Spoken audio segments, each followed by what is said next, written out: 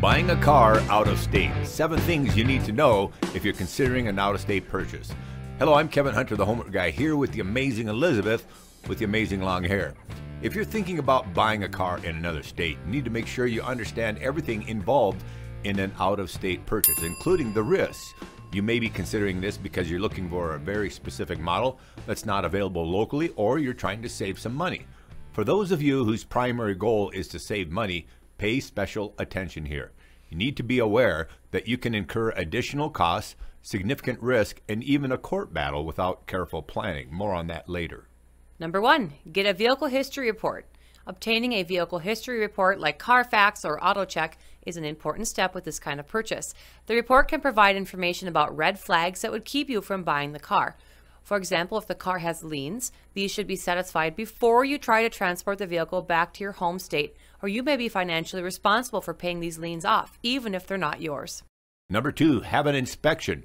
Having a thorough mechanical inspection is always important, but especially when buying a used car out of state. Use an independent repair shop rather than anyone who is recommended or employed by the dealership. Find a repair shop that is relatively close to where the car is without being on the same corner so they don't know each other too well. Number 3, paying sales tax. Some people actually think that they can buy a car in a different state with zero sales tax and avoid paying sales tax. That's not true. Car purchases don't work like that. You should pay the sales tax to the state where you live and will register the vehicle, not to the state where you bought the vehicle. If you buy it from a dealer, generally, you will pay the dealer for your sales tax for your state and they will remit it for you to your state. However, dealers sometimes mistakenly tax out-of-state buyers at the same rate as if they're in that state. So if you plan to buy from an out-of-state dealer, double check that your tax rate is correct and that they are made aware that a check has to be mailed to your home state.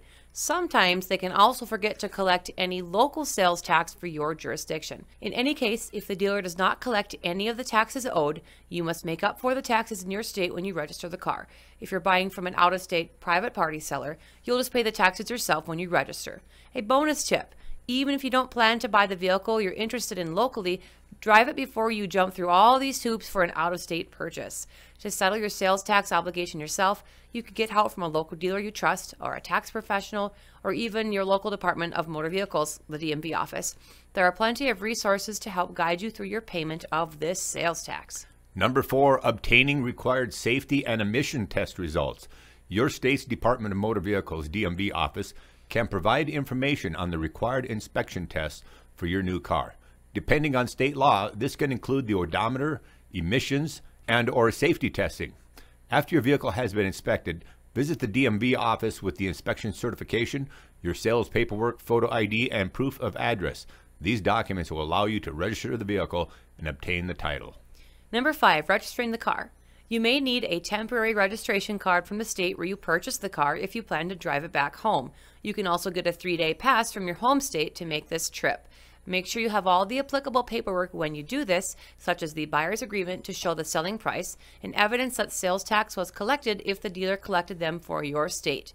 Failure to do this can result in you paying sales tax twice. Number 6, insuring the car. You want to make sure your vehicle is insured at the time you pick it up. The provisions of your current auto insurance policy determines whether you have to have insurance coverage on a new vehicle before you buy it or after. Some companies cover new vehicle purchases for a specific amount of time, even before you add the vehicle to the policy. If your policy doesn't include this provision, however, you'll have to get coverage right away. In addition, if you're taking out a loan to purchase the car, the lender may have specific insurance requirements that must be in place before the loan is funded. Always remember to get an insurance quote on any car you're planning on buying from your existing insurance company. Make sure you're familiar with the insurance laws in your state so that you meet the minimum coverage standards. For those of you who believe your insurance company has a provision to insure any additional car purchases you make, take the value of the new car into consideration. If the new vehicle is worth a much higher amount than the current car on your policy, you'll have to have a new policy in place before you take possession of your new ride. Number 7, obtaining the title. Make sure you find out what the time limit is for registering the out-of-state car for your state. In most cases, the timeline is 30 days before you risk paying late fees.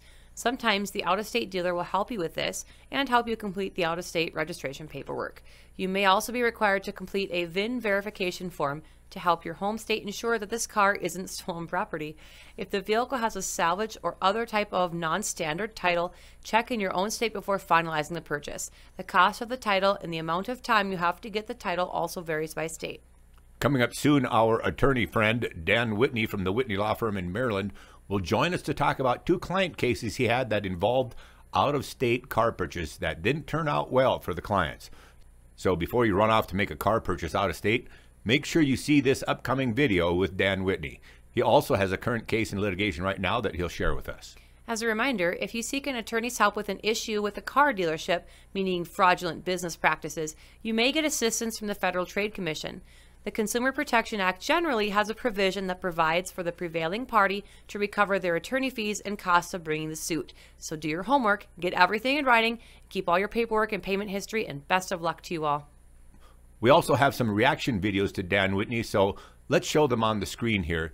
He's a very smart guy and presents his client experiences on his YouTube channel to help others navigate the car business. Make sure you give the Whitney Law Firm channel a like and subscribe so you don't miss a thing. If you're subscribed to this channel, you'll see Dan join us to discuss the risks of buying a car out of state. It'll be everything you need to know and look for. I want to express a heartfelt appreciation to those of you who have asked, how can you contribute to my medical expenses? As you might have guessed, my household is swimming in medical bills right now.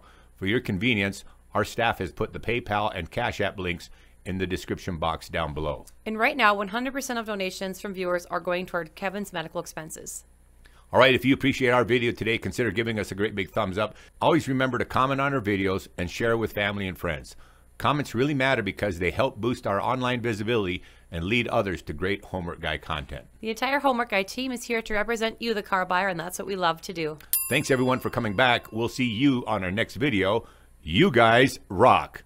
I'm Kevin Hunter, the Homework Guy with the amazing Elizabeth, the Homework Gal. We gotta go.